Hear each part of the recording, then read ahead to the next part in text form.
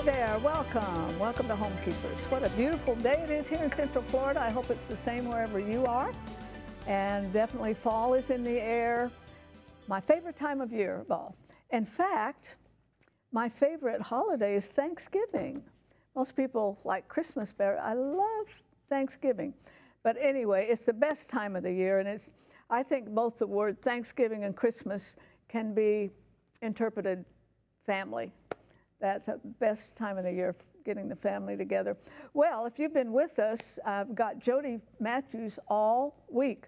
What we did, I brought her in and made 5 interviews because she's got 5 interviews worth of information, in fact, much more. She wrote the book, Revelation Simply Put, and that's exactly what that book is. And I really believe that if you've been following it and you've often been a little bit confused about the book of Revelation, I think she's making it very clear to those of us who need just the basic understanding. So this is the 3rd interview today, and on this one we talked about the rapture and the second coming. There's so many different big events in Revelation, and so we're trying to hit them with a little bit more detail, and you're really going to enjoy this conversation today. I know you will.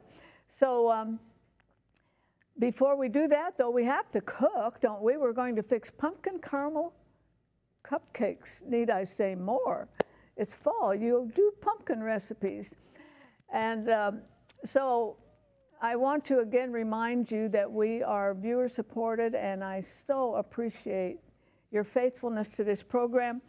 Hope that the Lord will enable you to keep it up, and we'll keep going here, because we got to just really emphasize to America and beyond how important the family is, and how important the daddies and the mamas are, and the way it all functions together. That's what we're all about. So if you want to use your credit card, there's a number there for you, 1-800-229-0059, or write to me at Box 6922, Clearwater, Florida 33758. Cannot ever express how much we appreciate your donations, of course, but also those sweet, sweet notes of encouragement. They mean so much in a world that is so on high speed, accelerated to the floor. It's refreshing when somebody takes the time to write a note. God bless you for that. Now, here we are. So you said fall is in the air. What that means here in Florida, instead of my car reading 106 when I go out in the afternoon, it read 92. So yeah, and that's chilly for us. Well. So, you know what I was thinking before, because we're using a prepared cake mix and a prepared topping. I believe with all my heart, when I was a little girl, there was nothing prepared. No, you guys did everything from scratch. I don't think Bisquick had been invented. So God bless all you people. Yes.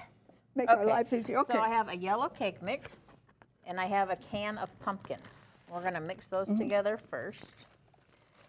I have 3 eggs. And you know, there have been times on this program when I wanted to start pumpkin recipes and the stores didn't have the pumpkin yet. And supposedly there's a shortage this year too. So when you go out, if you find pumpkin, get a few cans. I don't know why there's a pumpkin shortage. I have no explanation, except that it's 2020. That's my explanation right there. Yes, that's a good one. But also when you have weather problems in different parts of the country, and certain foodstuffs grow in those. I think the best food comes out of like Michigan and places like that, and Northern California. That is the richest soil in the world. So I wish you'd get it fixed so you quit burning up everything out there. 3 eggs. Please do that.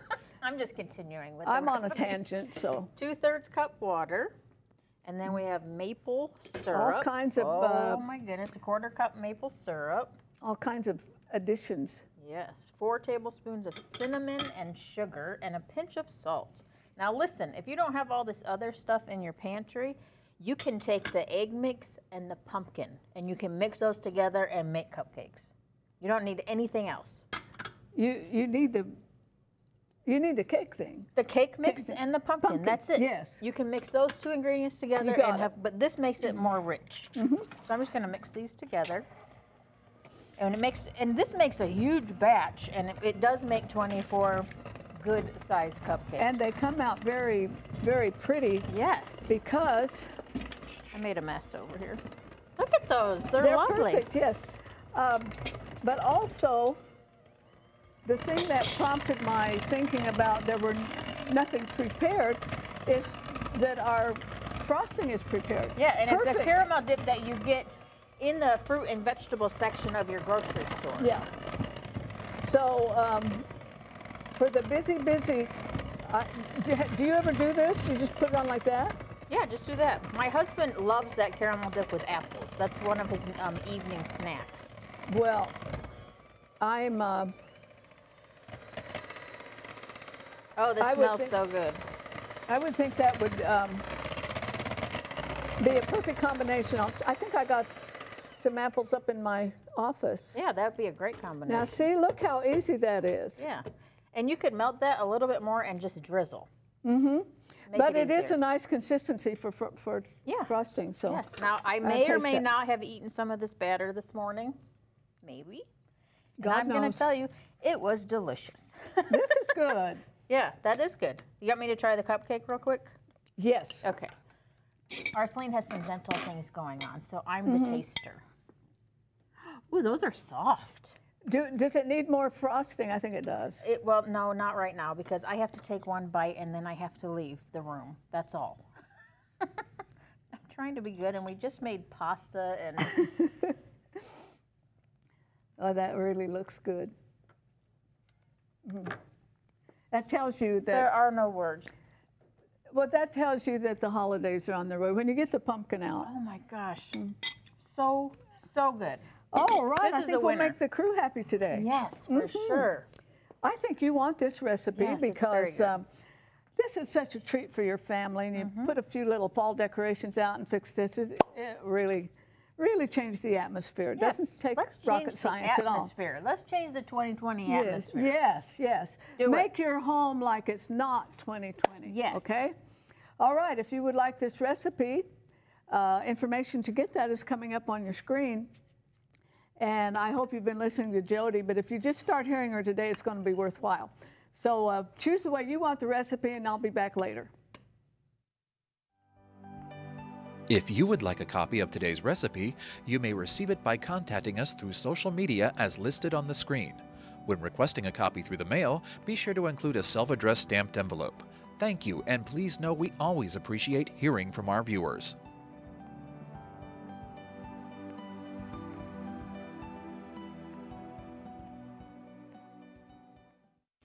Well, she's back, or she's still here.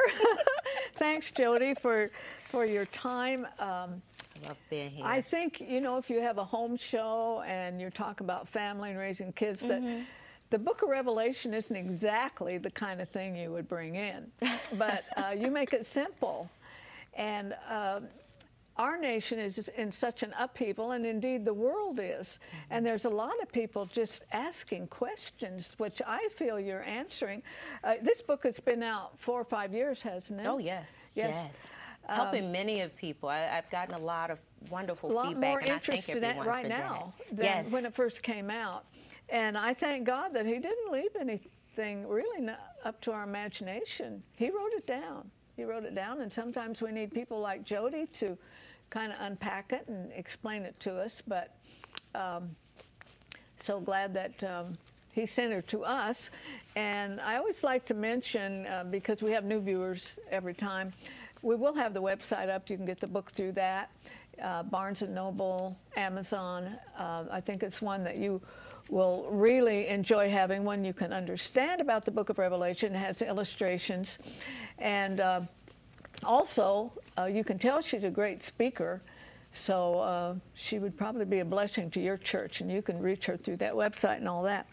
Okay, I want to talk about the rapture of the church. Well, I'm a preacher's kid, and I remember going to bed at night as a little girl. Yes. I wonder if Jesus will come tonight. And I don't think there's a whole lot of that going on right now. We preached about heaven, we sang about heaven, and there was a lot of sermons about Jesus coming back. In fact, I have this wonderful brother-in-law in heaven, but he was a great preacher. Yeah.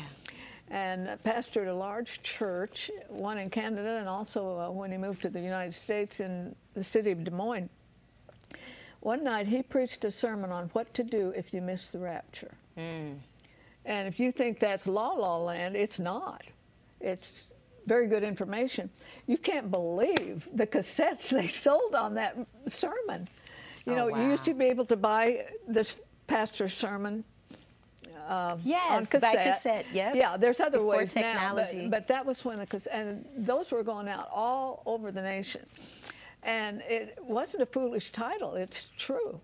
For sure. So what is your advice if somebody misses the rapture? They learned about it when they were young. For sure. They learned about accepting Christ, and they didn't, but they knew about the rapture. Yes. And then it happened, and they're still here. Yes. Okay, here we are. Here we go. Let's make this simple. I dedicate a chapter to the rapture. We had to go there because it's a big piece of the puzzle, and the rapture is seen as two distinct events. Most people confuse the second coming with the rapture. Right. Well, on page 123 of my book, I have what is called the secret coming. That's the rapture. Let's make it simple. And then the second coming. So this is where you have a big thing with blue pieces. You have to see, where do these two blue pieces fit? One is the sky, one is the sea. One is going to happen in heaven, in the sky. One is going to happen on earth. Understand this, Arthelene. First off, I want to put this before we get to what to do if you miss the rapture. The rapture is one of the most comforting events in history. Do you know most Christians haven't heard it that way, though? You know what everybody say? Ha! You're left behind. And look, they tell it to all the saints. You're going to be left behind. A lot of books on that. And so it's amazing. And I love the books, and I understand that. But understand this. When you go to that passage of Scripture, because I want to know what's up with this left behind thing. When I went to the Scripture found in 1 Thessalonians, that's what we're talking about, 1 Thessalonians chapter 4, verses 13 through 18, when God's come from heaven with the trump of God, which is separate from the 7 trumpets, which also does not identify a political figure. The trump of God, that's in English, but in the Hebrew or in the Greek, it is called a shofar. So really, no political figure is named right there in that passage. It is called, when he comes from the shofar, blows the shofar, the dead in Christ is going to rise. And then he says, those who are alive in Christ, those of us who believe in Christ, you, I, everybody here in this studio are believers, people at your church. God says, I'm bringing you up too. We are meeting Christ in the air, which is called raptus in the Greek, correct?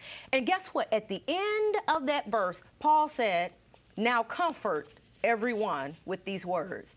Where did we get scared, everyone, with these words? So the rapture is a most comforting event in history. It is an event that has never happened in history, just like in the book of Genesis, it had never rained and people had never seen rain.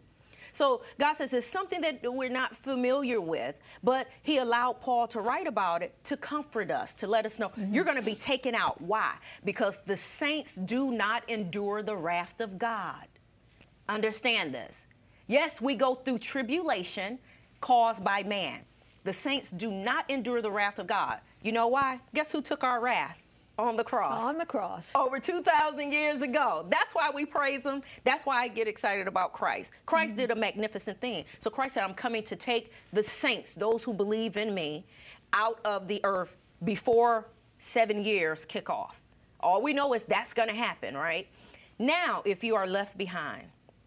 Let me stop you just 1 second. Go ahead. There are people who believe he'll come before the tribulation, in the middle of the tribulation, at the end of the tribulation, and they're sitting in their living rooms right now saying, So in my book, I explain that, and I say get the missing pieces and put them in the right place. So, and there are my brethren, well, you know, some of us got to be purified. Christ did all my purification on the cross. That is the greatness of the salvation that was wrought on our behalf. And I deal with the 3 timing. We fight about the timing of it. But I tell everyone, once I studied it, the pieces just don't fit. So I just tell, go ahead and read the book. And I even have a YouTube channel. I do different things where we can go through it together and comb through. We'll study God's word together. So that could be, that's the mid-trip view. Yeah, that's kind of not major at all, but it's a little bit of a divisive thing in the family of So God, I tell everybody, that's why that's in this book, and I graciously talk about all 3 views, and then I say, once you examine it, let's see where you're going to put the blue pieces and see where they fit, because God ain't trying to confuse us. The Bible fits together just like this. I heard it put this way one time, a little crudely, but God's not going to beat us up before he comes to get us. He sure isn't. He sure, it doesn't, wait a minute, it just goes against all scripture if you read the word for yourself. So that's the importance of it. We're not going to fuss about that. Yeah. But what to do if you're left after, and some people even have this thought too, if you miss the rapture, you cannot be saved. That's not true. Yes, and that's what I want to talk about on this. You will be able to be saved. Did you not know? I explained this on page 124, and maybe we can have time to get into it, maybe not. All right, you might come to my YouTube channel. There are actually 8 raptures in the Bible. The church is the 4th one on the plate. The first rapture was Enoch in the book of Genesis. To rapture means to take out. It says he walked with God. He was no more. God took him. Second one was Noah. Noah was a type of rapture. When he got in the ark, God brought him above so that he would not endure. He would have brought more if people just believed, but only 8 people were saved. That was a type. He lifted him up above all what's going on. The third one, Elijah. The church is the 4th one on the plate. Then after we are raptured, God is going to do 3 more raptures. The great multitude found in Revelation chapter 7, verse 14, the 144,000 witnesses, and then the 2 witnesses. The Bible says after they're killed, they're going to be raptured up to heaven. Wait a minute, in front of everybody, and everybody's going to have their phone saying, do you see this? Now, look at that, and it's amazing because God explains that. But why do God rapture them up? Well, according to 1 Thessalonians chapter 1, verse 10, anybody who is in Christ is not subject to the wrath of God. And God tells us in the book of Revelation, I believe it's chapter 14, but you can check my book or check the Word of God, because I put the Bible also in the book. We put all the verses. The publisher was great with that.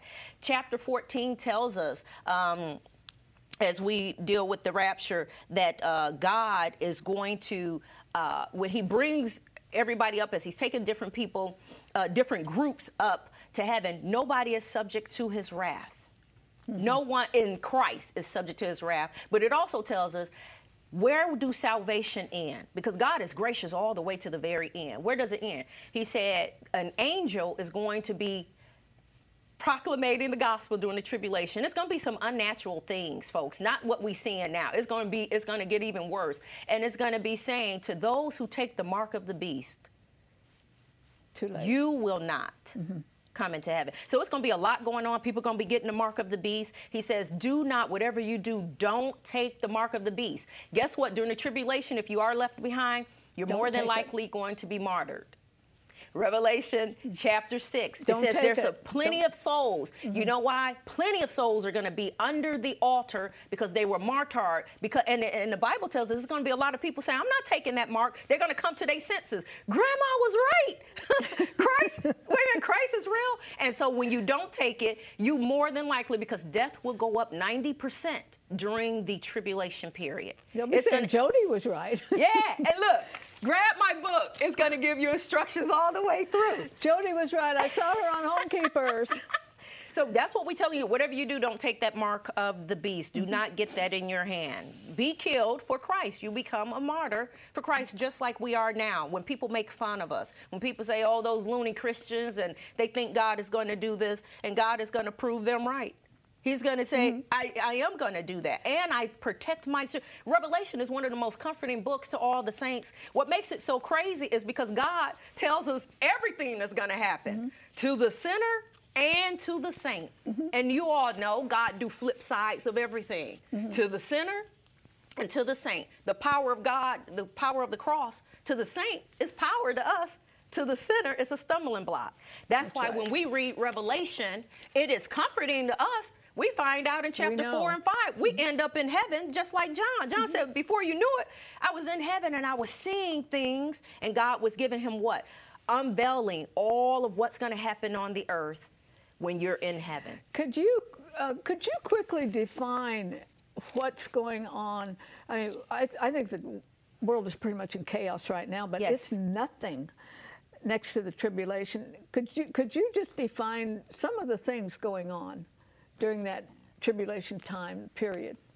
During that time period, it's going to be the time that God, 7 years, that's why you keep seeing those, is going to be the time that the Antichrist tried to take over the world. It will be the last 7 years of history in this age as we know it, because we also enter into a new age called the Millennium Kingdom of Christ, where Christ will come back and have the millennium reign of Christ. It's going to be glorious, you guys. But during the tribulation period, that's where you have the 7 bowls, the 7 trumpets, and the 7 seals unlocked. And the Bible says the first person on the onset, the man riding that white horse, is not Christ, because he comes with a Stephanos crown. He doesn't come with the crown that Christ has in Revelation chapter 19. The Antichrist is coming on the world to try and take over. Isn't that what Satan has been trying to do, to take over the world? It's going to be, Jesus tells us in Luke chapter 21, he says, men are going to be looking up to the sky saying, what is going on? Yes, the sea is going to turn to blood. The church is not going to be here, those of us who are in Christ. Yes, you're going to see a number of biological warfare. Folks, you haven't seen biological warfare. Also, the world will be getting ready for Armageddon. Revelation chapter 16, verse 16. Folks, we are going to go back. We're in a period of social distancing. That's how come I know this period isn't in. God says, let me tell you where everything ends. The world doesn't end with COVID. The world ends at Armageddon. Over in Israel. I've been over there too, and I've seen the field. And then it's 7-year period. During the 7-year period. And and really look at this, is humanity's relationship with God. And these are the people who says, I'm not dealing with God. I don't want God. I don't want to deal with him. In fact, I'm going to fight against God. There are going to be all types of demonic spirits that take over humanity's heart. And it's going to be sad. They're going to try and fight against Christ. And guess what? When Christ returns during the second coming, we talked about the rapture, which happens right at the beginning. Jesus comes back at the end with his saints. That's us. We would have been in heaven, gotten rewarded, and all of that. We come back with Christ. We don't even have to fight in the war. When he comes back to Jerusalem, guess what mountain he comes on? Right there, the same mountain he left on, his feet will touch Mount Olives. God gives the exact place where Jesus will come back. You see, he don't even come back to America. He's over there in Jerusalem. He comes back, the mountain splits in two, and Jesus goes and saves Israel, who is hidden in Petra, Revelation chapter 12. So it's just going to be some unnatural things. Even when Jesus comes back, he's going to turn all dead seas, he's going to make them back living. Man is going to be able to live up to age 1,000 years old. Guess what? Jesus is going to spend one day on the earth. And we're going to look like we're 30. We're going to look like we are 30 years old. I tell all the celebrities, you ought to be following Christ right now, because you don't have to go through any surgeries or anything. He's going to make this world beautiful. That's when we shall have a harmonious, peaceful government, because Isaiah tells us the government would sit on Jesus' shoulder. And that's a real thing. We keep thinking, oh, that's symbolism. Christ said, no, the government, he's going to take over Homeland Security. Guess who's going to be bound for 1,000 years? That's where that scripture fit in. Satan will be bound for 1,000 years. So that means there won't be havoc or craziness in the earth. We don't need Homeland Security. No Homeland Security. Jesus said, no. And then it's going to be justice. Jesus is going to rule from Jerusalem, sitting on his Father's throne. That didn't happen when he came the first time. Second time, when he comes back the second time, yeah. And guess what? The saints going to be in charge. All of us, because we get rewarded in heaven for how we have been living our lives down here. We're going to live and operate. I mean, I could be a governor. Oh, you sure can. Yeah. Depending on how well you live this life. That's where the parable fits in. Maybe that's a problem. Yeah.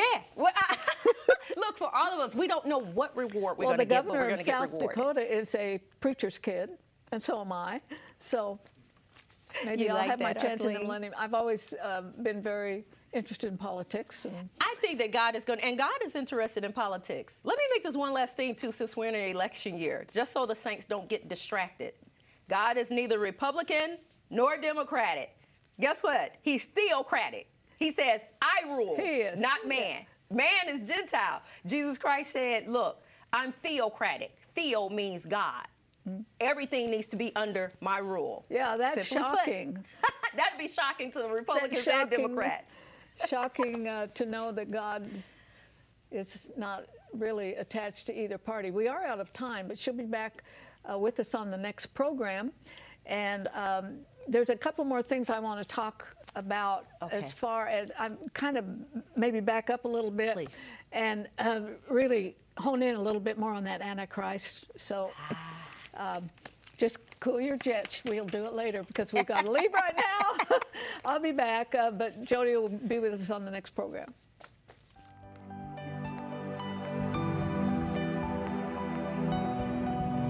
Arthelene would like you to keep the following information handy. You may contact Homekeepers by writing to Homekeepers, P.O. Box 6922, Clearwater, Florida 33758, or go to www.rippy.org. Remember, we always enjoy hearing from our viewers, and we thank you for your support.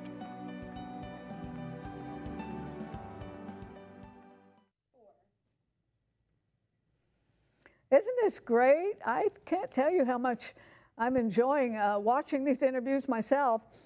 And I was just thinking, if you're a mom and you've got some younger children, I'm not talking about toddlers, but have Family Altar, that would be a great book for you to get, because you could read that and explain it on the level that a child, a teenager could understand. And what a jump start that would give them as a Christian living their life to understand that book of Revelation. Because a lot of people have stumbled over it, but she makes it so plain. And so I hope that you have gotten her website. The name of the book is Revelation Simply Put, and you can get it through other venues like Amazon and so forth. And she will be on the next program, so don't miss it. But she can sure deliver it to make it so interesting and understanding and exciting. So let me remind you that everything she's talking about is true. It will come to pass. And it's a good thing to know what's in that book of Revelation, because when we live in a world that is just getting more and more upset, people are at each other, and there's so much division around the world, that's what's going to happen before he comes. And so our business is to know about it and to live in such a way that what's happening here doesn't really matter that much, because his will be done. It will come to pass. There will be a rapture. There is a heaven. And as believers, we've got everything to look forward to, got everything to be excited about. So I know you'll want to join me next time, but until then, remember, there's no higher calling than that of a home keeper. God bless you. If you should miss a Homekeepers program, you can catch up by going to www.ctnonline.com. Click on CTN Programs and then on Homekeepers.